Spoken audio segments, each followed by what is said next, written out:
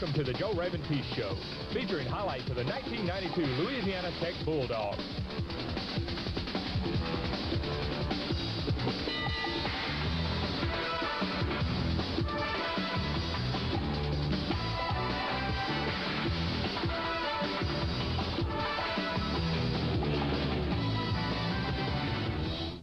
The Road Warriors of Louisiana Tech University came into Legion Field in Birmingham, Alabama with only one goal in mind: to upset the nationally ranked Crimson Tide of Alabama. Hello everyone, I'm Gilbert Little. Welcome to the Joe Raymond Peace Show. This past week, all the media attention belonged to the Alabama Crimson Tide defense, rated #1 in the country. But in Saturday's game, the Louisiana Tech Bulldogs played like they had the top-ranked defense in the nation. Led by Shannon Cornelius and a host of others, Tech held Alabama to just 67 yards rushing.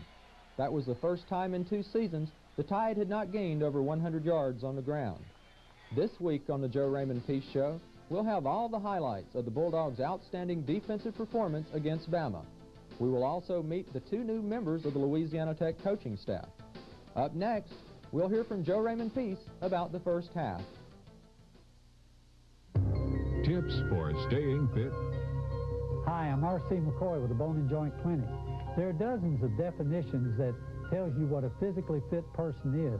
The one that I like best states that if you do a full day's work, you should be able to go home and do any kind of physical activity you want and not have a problem. Factors to be considered in a physical fitness program are age, sex, overall state of physical health, along with an individual's own preference for the type of activities they enjoy the most. Whatever you decide, be sure it's an activity you can really enjoy, because this will help you stick with your program. Before beginning an exercise program, you should consult with your physician, particularly if you're over the age of 35 or you've had any physical problems at all. But above all, keep the attitude that fitness should be fun. This tip for staying fit has been brought to you by Shreveport's Bone and Joint Clinic. Hey, do-it-yourselfers, pay attention. Buy direct from the mill and do it locally. Where? Carpet Mill Outlet on Linwood Avenue. Our warehouse is busting at the seams with carpet and vinyl floors at drastically reduced prices. How about this? Carpet as low as $3.99 a yard. $3.99 a yard. We're talking about prices 50 to 70% off retail. Carpet Mill will not be undersold. What about remnants? We've got a warehouse full. No frills, nothing fancy, just a warehouse full of carpet and vinyl flooring at do-it-yourself prices. Come see for yourself. Carpet Mill Outlet, 6130 Linwood Avenue. Just look for the huge yellow warehouse. The Joe Raymond Peace Show is brought to you each week by Doctors Hospital and the Bone and Joint Clinic of Shreveport. Our program is also sponsored by Tri-State Physical Therapy, the Carpet Mill Outlet, Payless Car Rental, and the Friends of Tech. Let's take a look at the first half highlights. The Tide won the toss and elected to kick it away. Rodney Bruce receives the kick at the 2-yard line and finds the lane and returns it 39 yards. Tech was unable to move the ball. On comes Darrell Altick and boots this 41-yard punt to David Palmer, who is forced to call for a fair catch because of some good downfield coverage. Bama has the ball 3rd down and 5. And watch this. Jay Barker, the sophomore from Trussville, Alabama, is the quarterback. Here's the blitz, and being hit, Barker behind the line of scrimmage, gets away, and down he goes, back on the 11-yard line.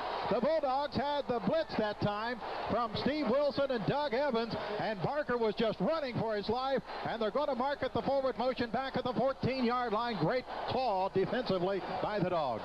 Later in the quarter, the Tide was able to roll into Tech territory, but the defense says no way, and they settle for a 37-yard field goal. Tech gets the ball on their 17-yard line, and on 1st down, Jason Cooper goes right for a gain of 4 yards. 2 plays later, Sam Hughes connects with Gerald Kennedy for a gain of 12. A clipping penalty calls this drive to stall. Tech has to punt.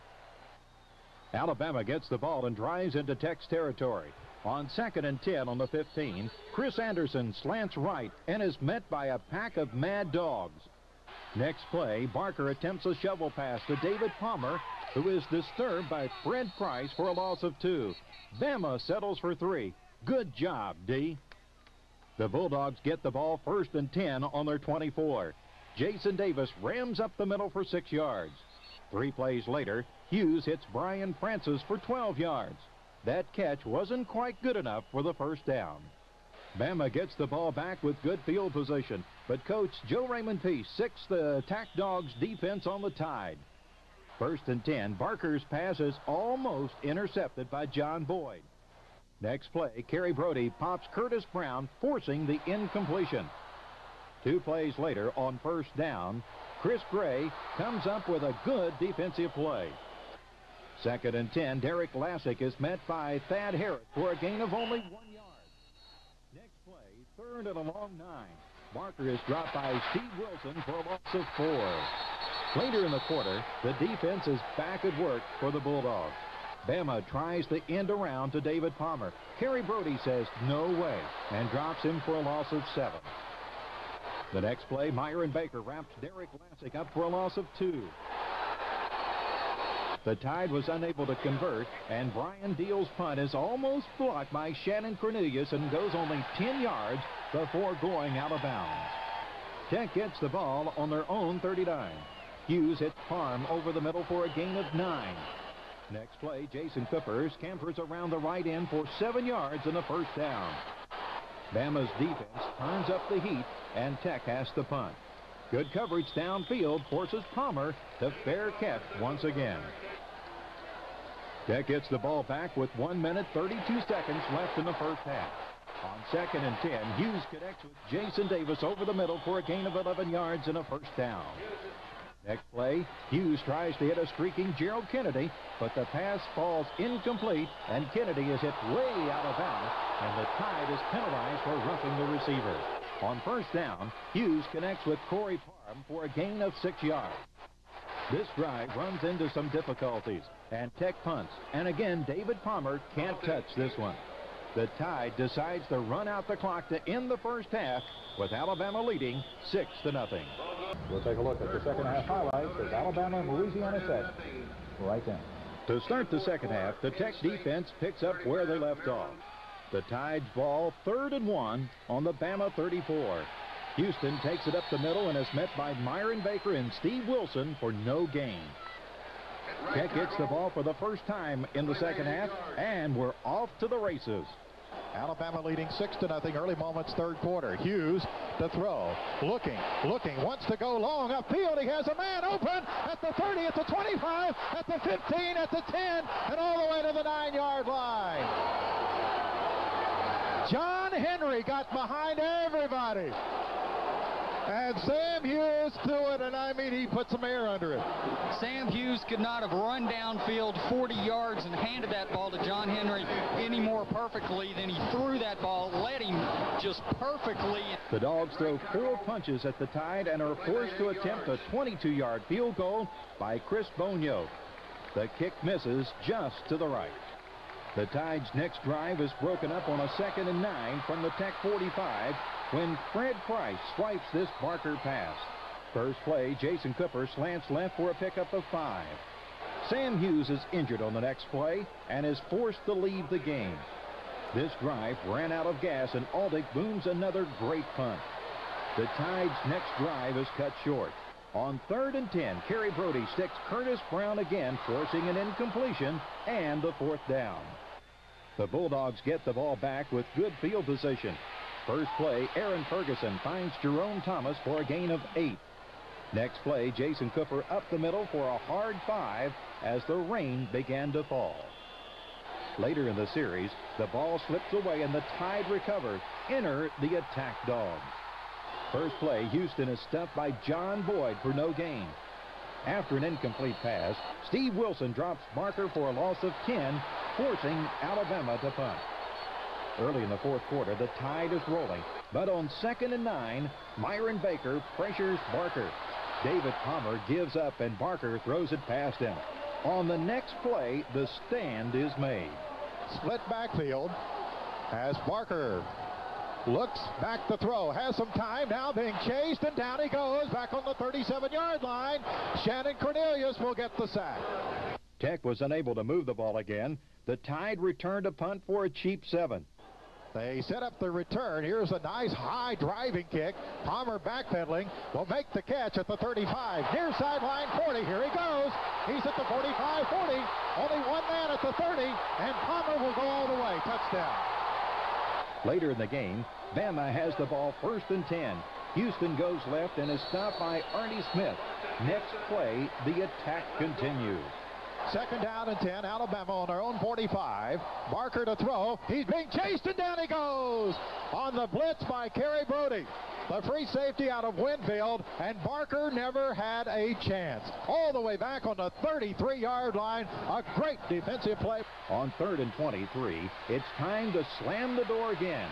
Barker keeps, and a slam by Shannon Cornelius, forcing a punting situation. As the rain fell harder, time ran out on the Bulldogs. The final score, Alabama 13, Louisiana Tech nothing. When we come back, we'll have this week's play of the game.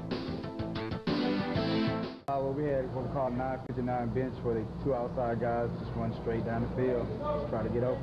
Was it something that basically had been set up earlier on a different play, or is something someone noticed? Well, I had told Coach earlier that I had seen that we could try to go by the cornerback, and when we were breaking out the huddle, Sam said, hey, I might come to you, so I just did my best to run down the field and do a great pass. Was it an audible at the line of scrimmage, or was it a play call? It was a play call from her. Did you feel like he was going to make it into the end zone, or what? Yeah, at the time I did. I really thought I was going to score.